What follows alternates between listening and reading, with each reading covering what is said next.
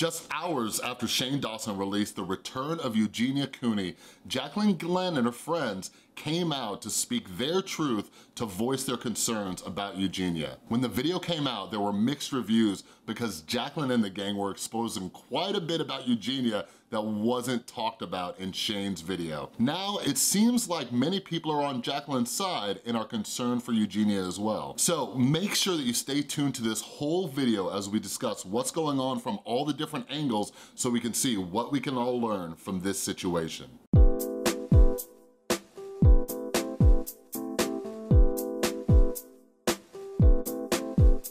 What is up, everybody? This is Chris from The Rewired Soul, where we talk about the problem, but focus on the solution. And if you're new to my channel, what I try to do is take the topics that are going on in the YouTube community to try to see what lessons we can learn from them to improve our own mental and emotional well-being.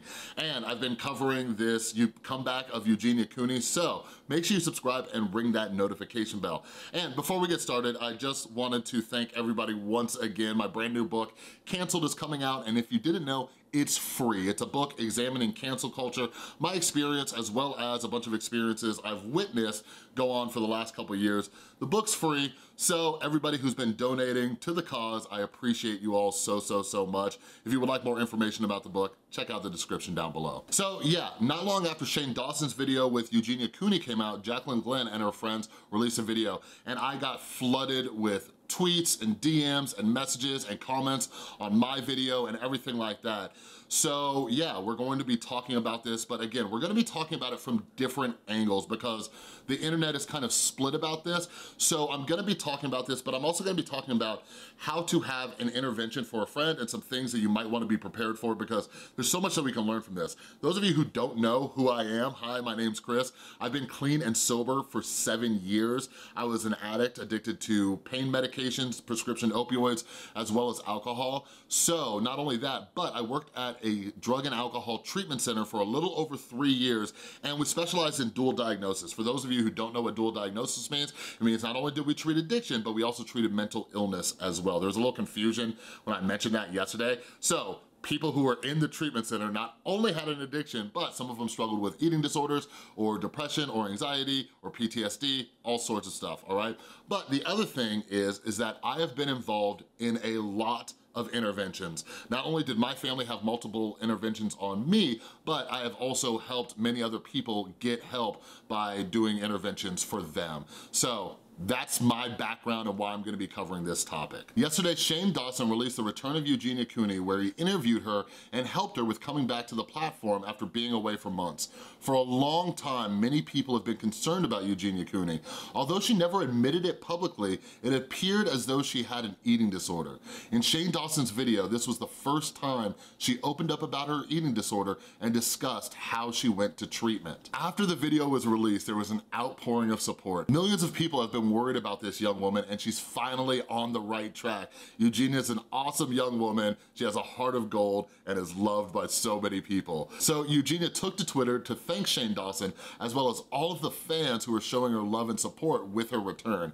It wasn't long until Jaclyn Glenn sent out this tweet. Shane missed the chance to cover this story in a real way. A lighthearted house tour and makeup video is not the proper way to cover something this scary. Jake Paul gets sociopath music, but a video on a serious eating disorder is sunshine and rainbows. I'm so disappointed. For those of you who don't know, Jaclyn Glenn is a YouTuber as well as a longtime friend of Eugenia Cooney. Not long after this tweet, Jaclyn and her friends released a 25-minute video titled The Return of Eugenia Cooney, The Real Story. In this video, Jaclyn and her friends not only expressed that they're still concerned for Eugenia, but they explained a lot that wasn't in the video with Shane Dawson. In Jaclyn's video, they discussed how they tried many times to get Eugenia to get help, but they didn't have any luck. They also discussed how they had to trick Eugenia because they were having an intervention for her, and that's what ultimately led to her getting help. For a long time, many people have assumed that Eugenia's mom has been enabling Eugenia. So in this video, Jaclyn discussed how she personally feels Eugenia's mother is dangerous too. She discussed how during the intervention, Eugenia's mother was screaming at Jaclyn on the phone and threatening to press charges for kidnapping. Eugenia seems to be doing great now though, so why did Jaclyn feel the need to make this video? Well, it's because of this clip right here. Your friends aren't doing anything, whatever, but I'm sure behind the scenes, I'm sure everybody was always reaching out and whatever. There was almost like some people that like never really said anything to me like before, but then like later on were kind of like bullying me into like trying to make like decisions for me. Jaclyn and her friends were hurt that Eugenia called them bullies when they felt all they were trying to do was help her. So the question is, should Jaclyn have made this video? So yeah, there's been a ton of mixed reviews. When Jaclyn Hill first put up this video, the long one, she actually released a follow-up shorter video, but when it first got released, there was a massive amount of dislikes, but it seems like more people are understanding why Jaclyn Glenn made this video. So personally, I don't believe that she should have made this video with her friends, but I understand why they made this video, all right? But it is now out there in the open, so let's discuss because a lot of us can learn from this situation. So the first thing I just wanna discuss real quick is the YouTube aspect of this, all right? Not the friend aspect, but the YouTube aspect. Personally, I would like to hear your thoughts too. I don't think this video should have been made. Like Jaclyn Glenn and her friends are friends with Eugenia Cooney. This should have been handled off camera, especially because this video with Shane Dawson was just released. Like personally, like I would have waited a little while longer because many people who knew Eugenia made videos expressing their concern, but like they just released this video, I would have waited a little bit longer. And if I felt like this was a last resort, almost like when it came to Eugenia getting help, like I would have really waited. I don't think it was a good idea to release this video, but like I said, I understand why they did it. So from my experience, it's important to understand that addiction, eating disorders, different issues like that, one of the main reasons that we stay sick in our illness is because of the people in our lives, all right? This is one of the reasons, like at the treatment center I was working at, many people flew in from out of state. Like, it is very beneficial to distance yourself away from friends and family members who might be keeping you sick, all right? So I understand why Jaclyn Glenn and her friends are concerned about Eugenia because Eugenia's mother is still in her life. So what fueled them to make this video was that Eugenia considered them bullies. And listen, I'm letting you all know right now, if you ever have an intervention for somebody, this is part of the territory. This comes along with it, all right? Like, I understand how they feel, and this is just what happens. Like, not only have I had to have interventions for friends, but I've had to do it for many clients as well, and they will hate you. Sometimes they will hate you for a long time. Part of my job was to follow up with clients afterwards, and sometimes I would call them, they'd be like, hey Chris, sorry I was such a dick to you while I was in treatment, thanks, you saved my life. Like, sometimes it takes people a long time. I can tell you from my personal experience, when my family had an intervention for me 7 years ago, I was telling them to go F themselves.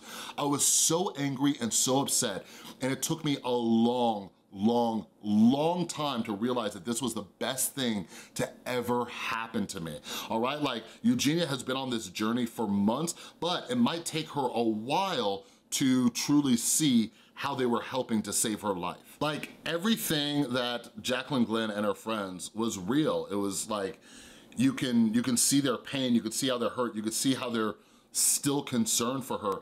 And this is common, like, again, like I work with a lot of people who are trying to overcome addiction, and when I see that, you know, even if they went through treatment, if they didn't change like people, places, and situations in their life, like I'm still kind of concerned for them. You know what I mean? Like, a lot of overcoming addiction is changing behaviors. So when it comes to Eugenia Cooney, and if any of you have experience with eating disorders, like let me know down in the comments below. Like, I'm not sure how much her family dynamic has played into that. So if you have experience and you want to share it down below, like let me know how that affected your disorder or still affects it to this day. The last thing that I want to talk about is, and I apologize because I don't watch Jaclyn Glenn, I don't know her friends, but the young woman who was in the video with Jaclyn Glenn, like she mentioned a couple times in this video that she has struggled with an eating disorder in the past, right? And she says she still struggles with it. And she even opened up and shared some of her experience about how she was angry with her family, right? And here's what I try to tell people, because if you watch my last video I made about Shane Dawson and why he was perfect to help Eugenia Cooney, it's because when we've been through it, we're the best people to help, all right? So like, I help a lot of people overcome their addictions, right? I've been a part of many interventions.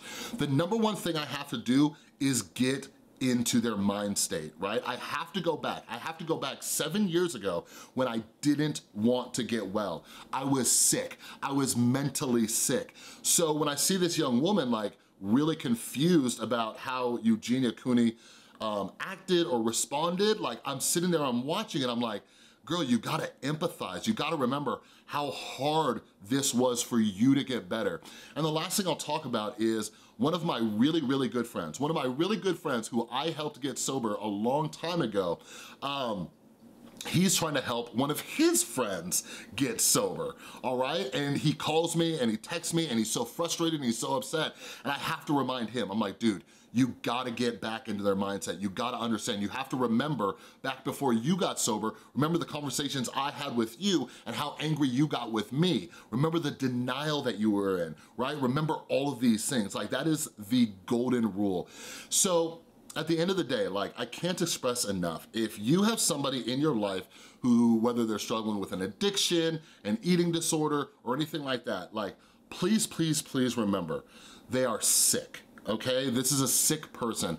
And I say this because from my experience, it helps to remember that the person is sick. They are not a bad person, they are a sick person, all right? Like, when you're dealing with somebody who's in that mindset, they're gonna get angry, they're gonna lash out, they're gonna get defensive, they're gonna be in denial, and all those things. Like, I try to think of it as like, it's not even really them. It's almost like they're possessed by their illness. You know what I mean? And you just gotta kind of like roll with the punches, and hopefully, best case scenario, one day they come back and they thank you for saving their life and everything like that.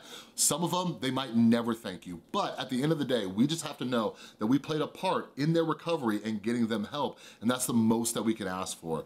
So again, like I said, in this situation, it seems like Eugenia Cooney is on the right track. We'll see how things go from here, but hopefully, you know, all of the people involved in this, they remain friends or they become friends again and all of that. But if you have any experience with interventions or anything like that, whether you've been on the giving or the receiving end, let's have a conversation down in the comments below, all right? Or let me know about your thoughts on this situation, okay? So anyways, that's all I got for this video. If you like this video, please give it a thumbs up. If you're new, make sure you subscribe and ring that notification bell. And a huge, huge thank you to everybody supporting the channel over on Patreon. You're all amazing. And a huge thank you to everybody who has donated to help me get this book finished about cancel culture. It should be out Monday, all right? So follow me on social media so you don't miss any of the updates, all right? Thanks again for watching. I'll see you next time.